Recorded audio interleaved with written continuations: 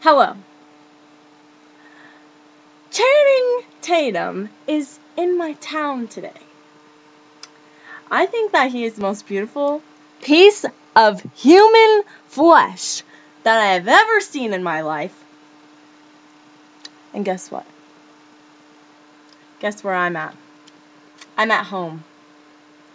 Waiting for him to come here, because he's in my town. But he's not going to come. I just have this feeling he's not going to come to my house. Anyways, I have 2 job interviews today, so I don't even have time to hang out with him. But we're dating. And we're getting married. This is actually our dream together. Channing Tatum told me this himself. That he wants me to come to his apartment. Where does he live? I don't know. But maybe it's New York City. And he wants me to be best friends with Lady Gaga. And every day, me and Lady Gaga are going to have frappuccinos on the Empire State Building and talk about how amazing my sex is with Channing Tatum.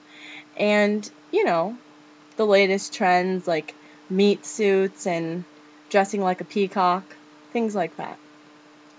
That's my life, guys. I'm going to be living in New York City with Channing Tatum.